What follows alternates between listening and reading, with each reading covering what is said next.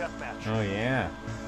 Oh, look at that, buddy. Oh, look at that. Trumpy. Oh, you like that platinum shield? You know what that means? It means I hate life. Drank beer, like beer, still like beer. What's up, everybody? It's your boy Rebel here. How we all doing today? Hope we're having a wonderful day today. So I got the riot shield and the combat knife in gold, making both of them platinum. I'm just gonna start off and say that the shield looks pretty good in platinum and gold, but the knife in platinum just kind of looks like a knife. Since knives are generally a silver color anyway, it kind of just looks like a knife. The gold knife does look a lot better, but the platinum shield does look pretty snazzy. So today I'm gonna give you all some tips and tricks that help you get through the riot shield and the combat knife. So let's get right into it, starting with the riot shield. First things first, normally the riot shield is a 2-whack melee, so what I would recommend is hardcore shoot house. Because the shield is a 2-hit whack and the whacks kind of take a while, I would definitely recommend hardcore. You might get shot through the weird hole in the shield that just happens to appear from time to time while you're getting shot at, but definitely hardcore shoot house. I don't know if they took that playlist off, but as soon as it comes back, hardcore shoot house. Probably not vacant. It might be somewhat more fast than the other maps, but you do probably want to stick to shoot house, not shipment. They did have the hardcore shoot house, so I highly would recommend that. Now the thing is, because there's no attachments with the riot shield, and this will also go for the combat knife, level them up during double XP weekend and then go on to leveling up some other guns, but try to get them leveled up during double XP weekend. If not, use your double XP weapon tokens to get these up faster. You do only have to go up to level 31, I believe, and that is not that tough, so you do want that double XP to make sure you're not wasting any time just leveling it up, and you are doing all of the challenges as soon as you possibly can. The challenges are 200 kills with the riot shield. Just run around and whack people with the riot shield. I will say, sometimes after I killed people with the riot shield, I do an extra shield whack for absolutely no reason, and that was incredibly annoying. I'm not entirely sure if they're gonna fix that, but 200 kills should be relatively easy in hardcore. You use the shield to defend yourself and not get shot, and then whack them, and it's only a 1-whack shot. 50 injured. This one may come naturally, it may not. You may not get injured, and everything tends to be a one-shot. So the trick is,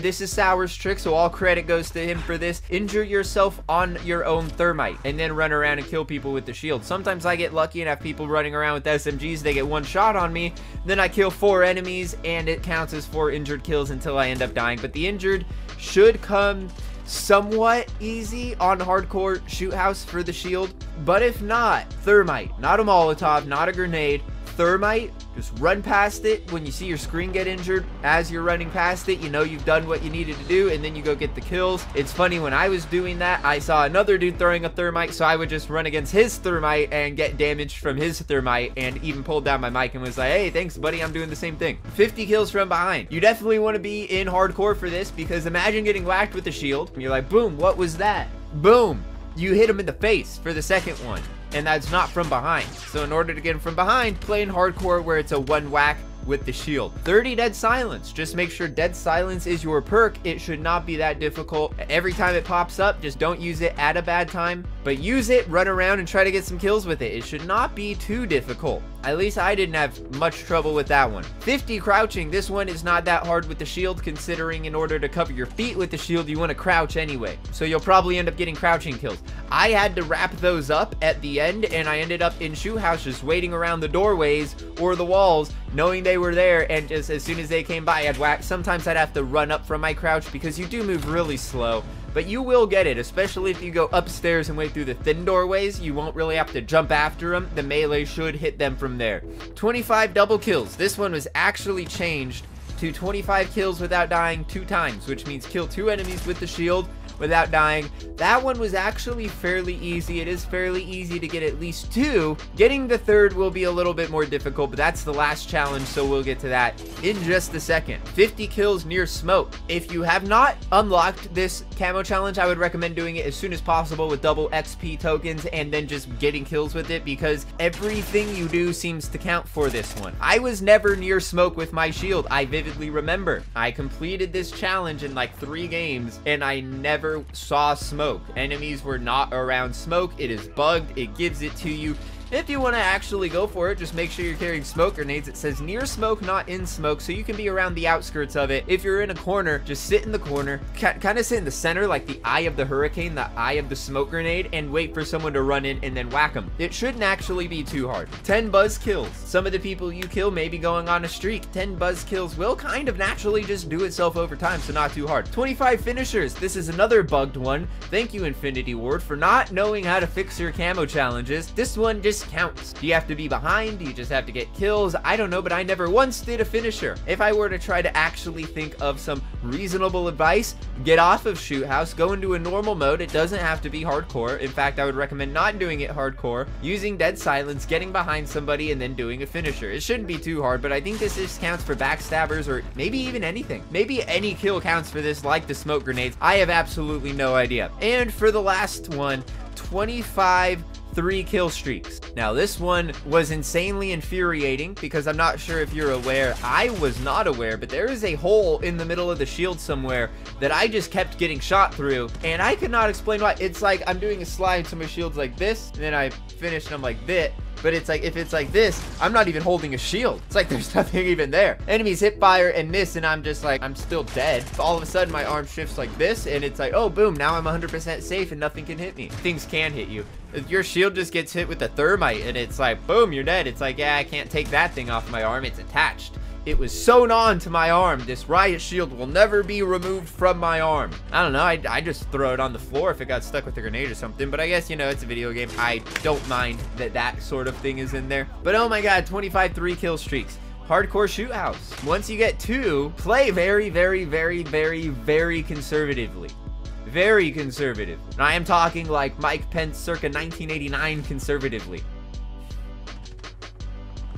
This one is tough. This one is actually a very tough challenge, and I don't know what to tell you except stick with it. You will be able to get this done somehow, some way. It will be very, very, very infuriating, but it is possible. This is one of the camo challenges that actually feels like a challenge. And the worst part about it is, well, you know what? I'm actually gonna get to the knife real quick, and then you will figure out my biggest gripe with the riot shield. So the combat knife is a lot better. It's a lot easier. I would still recommend using the shield with the knife. Don't use another gun. It's just gonna tempt you to use it. Use the shield to defend yourself, but really focus on the knife. That's all you want to do, especially if you are using double XP tokens. You don't want to distribute that XP where it does not need to be. I would still recommend Shoot House. Probably not Shipment. You're gonna die like a madman repeatedly. Vacant maybe, but it does have some long hallways, so I'm not entirely sure. But Shoot House definitely with the knife is good. You're gonna get a lot of good plays, and it's gonna actually feel pretty fun. 200 kills. Just use the knife. You'll be getting used to this as you unlock this camo and start getting the kills. You will start understanding the knife and everything that comes with it. 50 injured. This one is a lot easier than the shield counterpart of the challenge. You will be shot at. Chances are you will be shot at while you're 3 feet away from an enemy. Chances are you will probably die then because the knife sucks compared to guns in the game. But there are chances that you will actually get that kill and be injured, and this one should just come naturally. 50 kills from behind. I had to stop using the knife during the first double XP weekend because this camo challenge was not counting no matter what. I think you had to be at extremely low health for it to count and get a backstabber. And I only had 1, and I think by this point I had like 100 kills, and I had 1 kill from behind after probably getting like 60 kills from behind. So this was broken. Now it's working, but it still has a very little window that it wants you to be directly behind him if you're just slightly askew. So if you're just slightly askew, it won't count. You really have to be directly behind them for it to count, and it is kind of annoying, but it's not too hard. 30 dead silence kills is fairly easy for this one. Just attach dead silence. You're actually going to want to run with dead silence 100% of the time, always. It's just gonna come naturally. 50 crouching kills. This one, I'm really thankful for Sour for clarifying this. Sliding does not count for knife kills, for crouched kills, if you are in the middle of the slide. So there is a trick. Hitting circle while you are sliding just stops your slide and puts you in crouch. That is the best advice I have for this. Slide and press circle again to stay in a crouch, because, I mean, hell, if I sprint forward with the knife, I'm running the same speed as somebody running backwards with an LMG, which doesn't make any sense. So you can't be crouched because you won't be able to catch up to them, which makes this extremely challenging. But try the slide technique or just wait by the doors in the upstairs a shoot house. That's basically it. 25 double kills. This one is actually double kills, unlike the shield where it's 25 2 kill streaks. This one is actually the double kills. They had to change it for the shield because it was almost impossible, even though I got 1 or 2 in hardcore, only 1 or 2 ever, and I got gold with the shield. That would have been insanely impossible, even though people have done it. So kudos to you if you sat through that, you masochistic son of a bitch. 25 double kills. This one is not hard. The knife kills easily. You're on shoot house, you'll run into 2 enemies more than once. This one should be fairly easy. 50 kills near smoke. This one is broken. It just gives it to you. Do this as soon as possible. If you are seeing this, do this as soon as possible, and these will not be an issue for you. Otherwise, you're gonna have to actually try to throw smoke grenades and get kills while inside the smoke grenade with the knife, which you're just gonna be swinging like a madman since there's no lock on with the knife. So that one might be fairly tough. Yeah, throw the smoke on and just try your darndest. If you guys do end up having a lot of trouble with these, if they end up fixing the challenge, let me know and I'll play around with it a little and see if I can get some even better advice. 10 buzz kills are broken. If not, that they're just insanely easy to get with the knife. It's not hardcore, so people are probably on streaks. You will actually get this in 1 game maybe. If you can get 10 kills with the knife in 1 game on shoot house, you might get this all the way ranked up in 1 game. 25 finishers, also broken. Thank you, Infinity Ward. 25 finishers. If not, I would assume using dead silence, you'll end up being behind somebody. Hope none of your teammates are around. Try to flank, get behind them, and you hold the melee button, and you will initiate the takedown, the finisher, and you should be good to go. Might take a little bit of time, but as of right now, it just gives it to you. And now for the last camo for the knife. Get 10 3 kill streaks. Yes, you heard me correct. Ladies and gentlemen, get 10 3 kill streaks with a knife, which I would argue is a lot fucking easier than the stupid ass shield, which is 25 3 kill streak. Is this some sort of goddamn joke? Is this a joke, Infinity Ward? Is this a fucking joke? 25 3 kill streaks with the obviously harder weapon that you have. I was even like, do you know what? I will do this in core since I can actually probably stand to survive a little longer. No, that is not the case. I went into core for 1 minute and 30 seconds and left because I was like, hell no, I am not going to be able to do the 3 kill streaks in core. I had to go to hardcore for the shield, and this was actually the last challenge. Crouching was easier. The crouching challenge with the shield is easier, even though you have to chase after them and stop crouching. It's a lot easier than 25 3 kill streaks with the shield. That was insanely stupid, and it's insanely stupid that the melee knife, the combat knife, is only 10 3 kill streaks. Fuck me, right? Fuck all of us, right? What is this bullshit? Come on. That one's actually not hard with the knife. 3 kill streaks. You'll kill one dude, you'll kill a second dude, and then you'll hang back and be like, okay, now I gotta wait in the wood building back here and just wait, and then someone will come out and you'll get lucky. That's it. That's all there is to it. 10 of them. 10 of them should take you 2 or 3 games. Unless you're really crap with the knife, then it might take a little bit more, but it's actually not that much of a challenge. Not really. But lucky me, I did it. I sat through it and I just did it in 2 days. And let me tell you, after those 2 days of running around with the shield, oh boy, I just became a much better player with the guns in the game. I got the Odin and I went 72 to 20. First game after not using the shield and knife. This game. Oh my god. Thank you, Infinity Ward, for the highly exploitable skill-based matchmaking. It actually made grinding these melee weapons very fun because it basically made me a god for like a day or two. I forgot how to be good. I'm not that good anymore, but that did really make me a much better player, I have to admit. So if you find that you're having a challenge just with any of the other guns and you keep getting into lobbies with sweats, go run around with the shield and the knife for a few games, and you might find that I don't know what it is, the discipline of using the shield and the knife, it teaches you a lot and it makes you a much better player. And I've tested this and it's got the rebel stamp of approval, ladies and gentlemen. So go ahead and use that shield, use that knife, and temporarily become a better player. Okay. Best class setup that I was using. I had the shield, and the knife. Oh my god, get that. Imagine. Okay, so for perks, you are going to want to run Specialist. Will you? Maybe. I was running Specialist the entire time, because why not?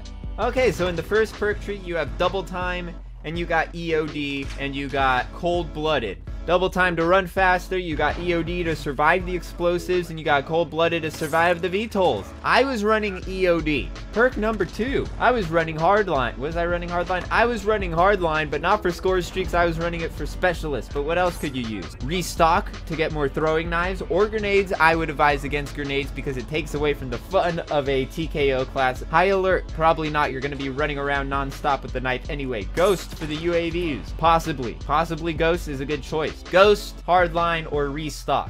As for perk 3, I was using Shrapnel to just start with 2 knives, but you can use Tune-Up to get Dead Silence more often if that's what you're going for. Battle Hardened, possibly. Spotter or Tracker will also work just to see the claymores behind the walls or to see the footsteps. But I was using, like I said, I was using Specialist, so I was getting 6th in the Specialist bonus. And so I have, for the first one, what did I have? Did I actually have Tune-Up? It says I had Tune-Up, but I might have changed it from Double Time. I think I did change it from Double Time. Then I had Restock, because after you get your 3rd kill, then you can start refilling your throwing knives to make sure you can continue to go on nice streaks. And then at 5, I used Tracker just to make sure I was even more skilled, but you don't have to use Specialist. You can use score streaks. I was using throwing knives and stim. The stim shot is why I would not recommend Quick Fix. And that's it. That's basically it. So the class I would recommend is just the shield, the knife. Try to mess around with Specialists. Judge by what you're dying from more. Are you dying from VTOLs more, or are you dying from Claymores, C4s, and grenades more? That should dictate what perks you use. And besides that, this is one of the tougher challenges I've had to do in the game. Not the one really for Combat Knife, but the one for Shield, definitely. That was just pain and a half in my soul. But I did it because I'm insane, I have no life, and I like putting myself through excruciating mental torment. I've been your boy Rebel, putting myself through the ringer for you guys. Because why not? Because what else am I gonna do? Drop a like, drop a sub, hit that notification bell, comment down below why you think I am so insane. Let me know if you've been using the knife or shield, and if you think it's broken that you need 15 more 3-kill streaks with the shield than you do with the knife, because that's pretty fucking dumb. And until next time, peace. Man, I am gonna have one hell of a time editing that 20 minutes.